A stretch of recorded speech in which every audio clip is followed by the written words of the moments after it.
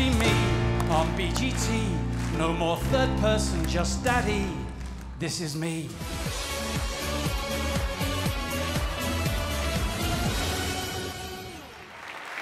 Good evening. What's your name, sir? My name is Jon Courtenay. Where are you from? I live in a village called Mosley, which is near Manchester. Oh, OK. Have you brought anyone with you? I've got my wife and 2 boys, I hear. Brilliant. How long have you played the piano? Since I was about 5, I guess. And is that how you make a living?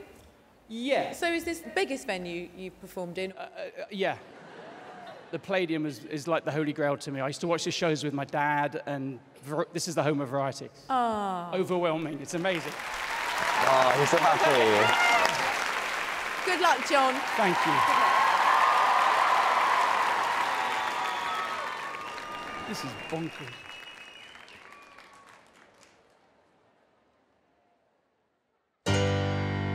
There was a man who had a dream that Simon Cowell and his team would watch him play piano and try to slay them on the stage of the Palladium. And in the time that one song took, David would write another book. Alicia would smile at him. Amanda would be kind to him. Simon's teeth would be blinding him if he was smiling. But nothing now could ever spoil the dream he dreamed, like Susan Boyle. I like this already. Yes, Jon.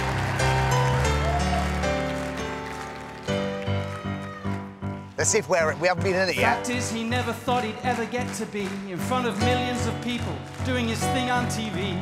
30 years of playing in piano bars and pubs, dodging glasses when they're thrown, being thrown out of clubs. When your children ask daddy, when you're coming home, this game is not the same when you're just daddy on the phone.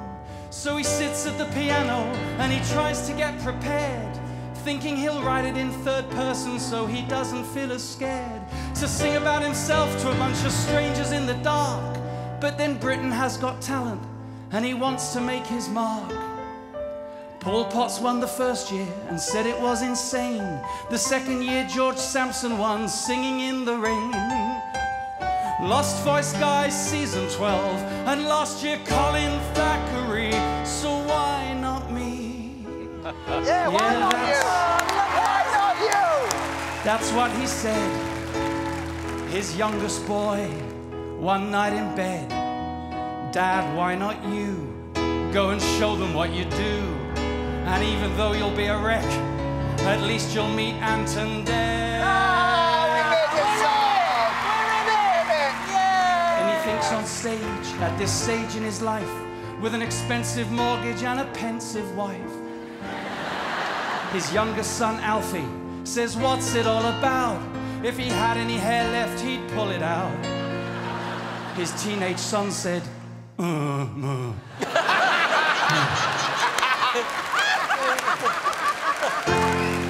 His dad taught him to play piano, but he didn't live to see his son at the famous theatre performing on TV.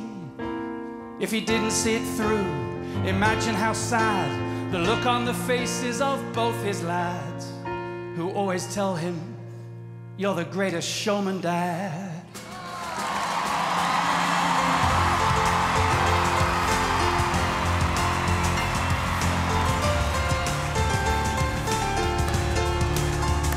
They'll see me on BGT. No more third person, just daddy. This is me.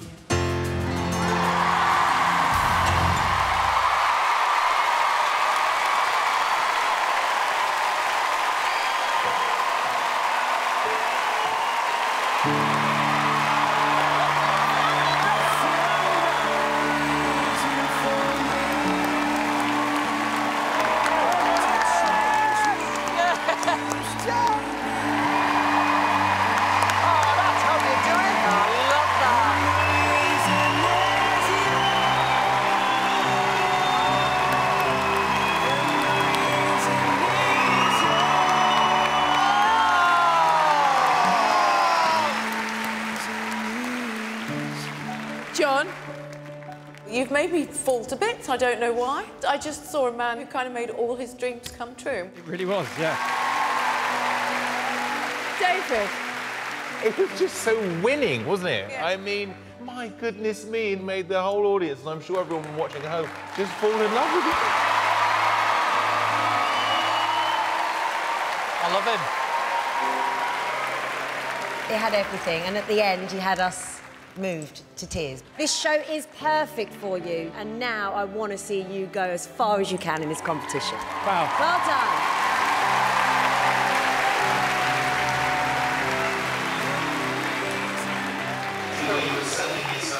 Are you really happy?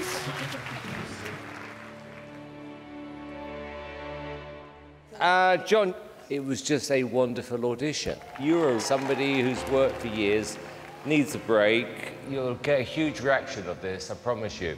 And we all want you to do well. So I would love to be the first to say yes.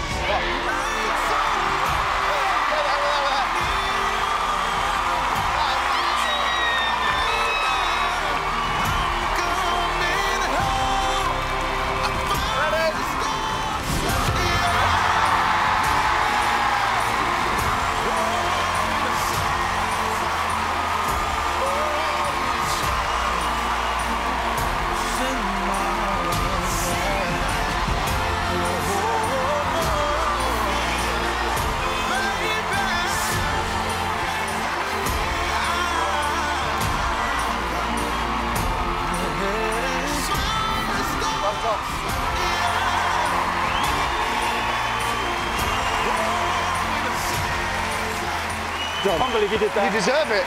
You deserve it.